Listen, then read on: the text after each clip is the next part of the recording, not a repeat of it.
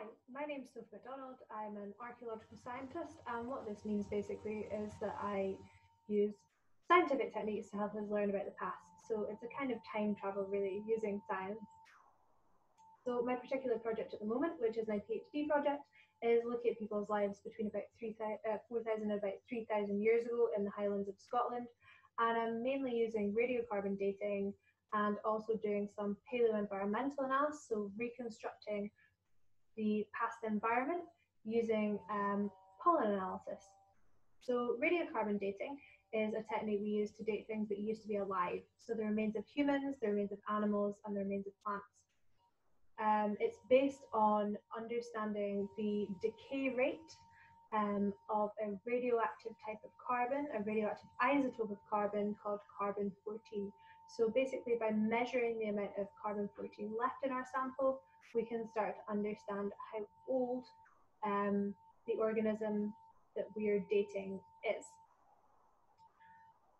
Analysis of different isotopes, so not just isotopes of carbon, can be used to reconstruct people's diets in the past. So we can look at maybe whether people were getting a lot of their food from marine sources, so from the seas and oceans, or whether they were eating a lot of food that came from the land. We can also start to look at things like maybe where they spent their childhood, where they moved to later in life, all using isotopic analysis.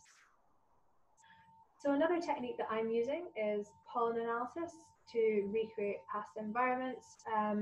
So pollen in the environment can become trapped in things like peat, where it's basically preserved for a long period of time. And by sampling peat from peat bogs and looking at the different types of pollen that are in there, we can start to look at what plants were living in particular places in the past.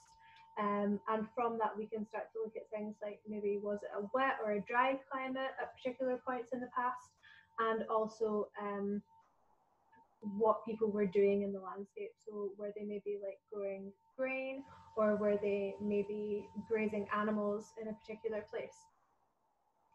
There are loads of other techniques that are used in archaeology to understand past people's lives. There's a lot of work going on using computers and using programs like GIS, using remote sensing and satellite imagery to look at sites from the sky, and loads more techniques from chemistry, biology, geosciences, and loads of other disciplines that I'm probably missing out to learn about people's lives in the past. I hope that's been interesting. Thank you very much for listening.